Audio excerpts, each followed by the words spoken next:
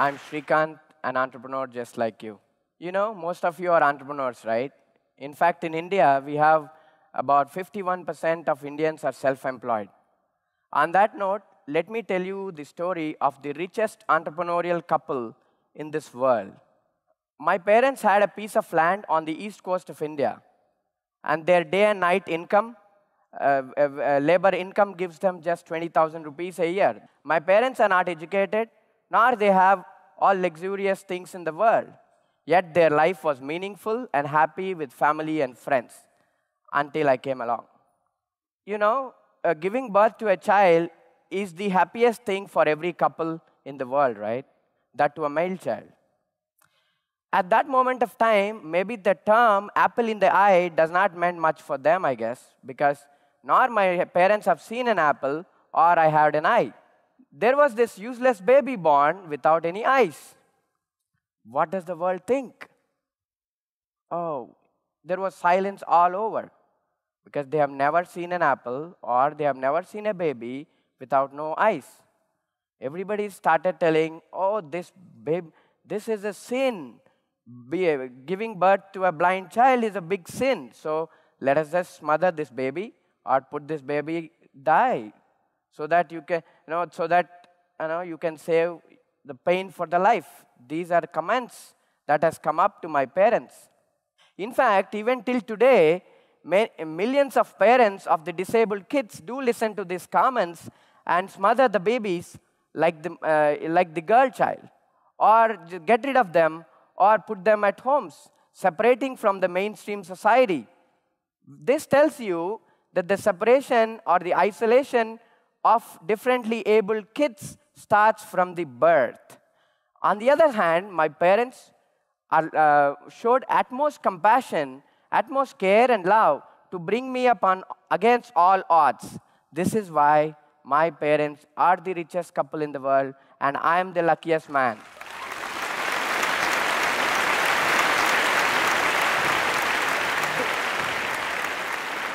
Compassion is not just giving a coin, opening your car window at the traffic signal. Compassion is the way of showing somebody to live, show somebody an opportunity to thrive and make them rich. Richness doesn't come from money. It just comes from the happiness. As a child, I spent most of my time going with my father to observe the process of cultivation. I couldn't do much because I have these short legs, and I put up this leg and it goes half a feet inside in the muddy water. What can I do? Nor I see anything in front. And I was just spending time like an idiot. And my father began to think, oh, you know what? When he was born, people were telling he can be useless. Maybe he could. And that is when he decided that I should study. And that was the time he decided I should do something different because I don't fit in their entrepreneurial model. You know this, in the entrepreneurship, we have this lean business model where you evaluate the enterprise and say how quickly this fails. And in my parents' view, in their lean business model, my life was a big failure. Yeah? Then, although I don't have schools in my village, my father put me in a school far away, and it was a big trek. It was not easy, crossing all these muddy puddles when it rains, or vehicles trying to hit you, or going through all these sludges and things for about 4 or 5 kilometers. Even for you, it is difficult, right? And imagine how would it be for a person or a child without no eyes. Anyway, I managed going there, but doing nothing. For about 2 years, nobody acknowledged my presence. Everybody said, oh, look, shit, this is a blind guy, so make him sit in the last bench. Okay, when the PT period comes, people just say, oh, no, you can't play with us because you don't see us running. Anyway, so here is the thing. So that was the time in my life I felt I was the poorest child in the world. Because this is not due to lack of money, guys. This is due to loneliness that has come to me over the period of 2 to 3 years when I was 6, 7, 8 years. then when the school was not helping me too much, people thought, and my parents and my relatives thought I should study somewhere with people of my own kind. And that's how I was shifted to Hyderabad to a special school where I began my career as an outstanding student, getting all top ranks, and played chess and cricket for India. And like I had great memories of drawing chess matches with women grandmasters and whatnot. Worked with Dr. Kalam on various projects, motivated around motivated around 800,000 youth in the Youth Transformation Project, Lead India. Guys, this is not to brag myself, but again, doing all this, I couldn't achieve much.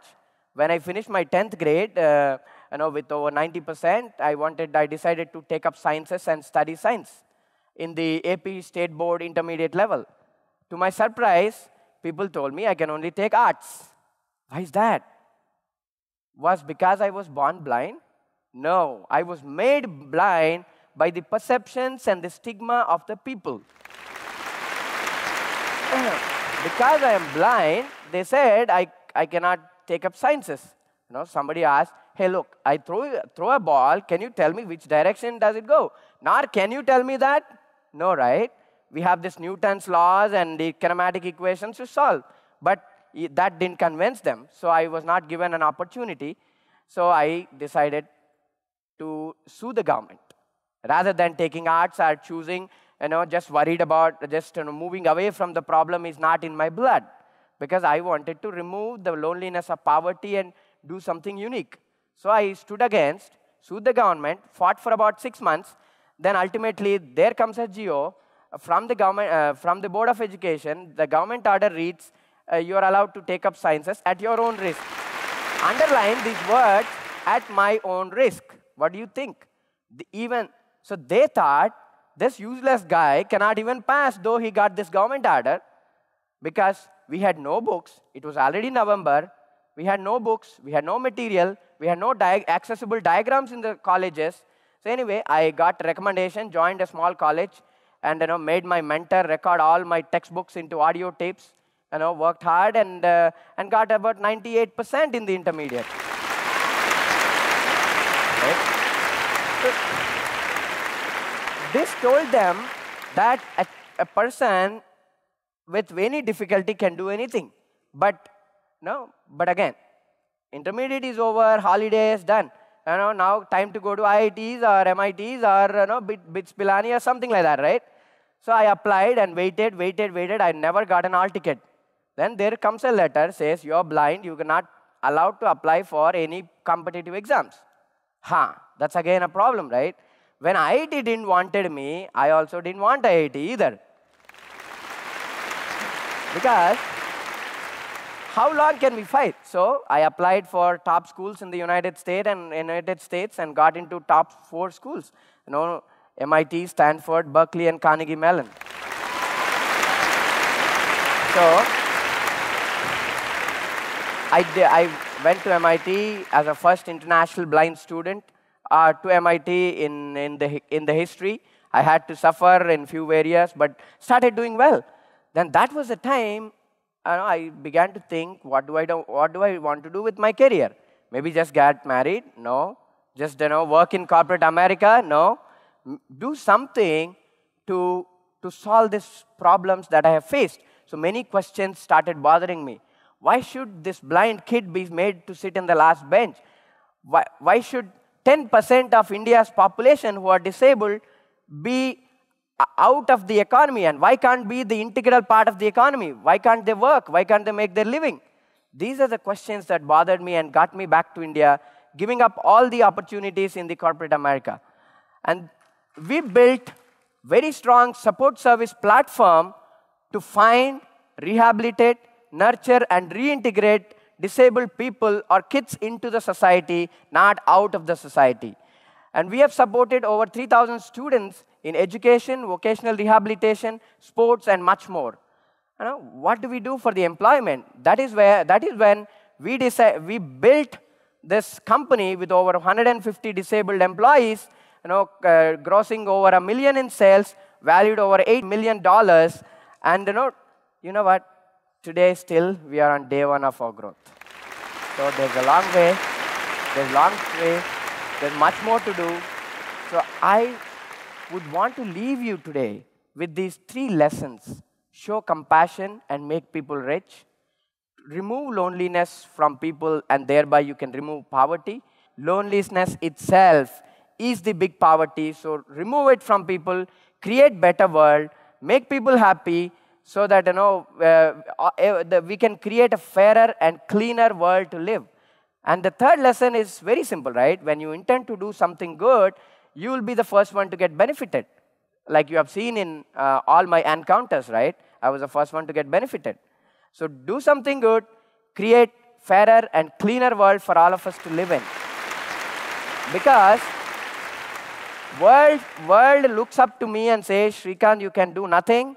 But I look at the world and say, I can do anything. With that, thank you very much.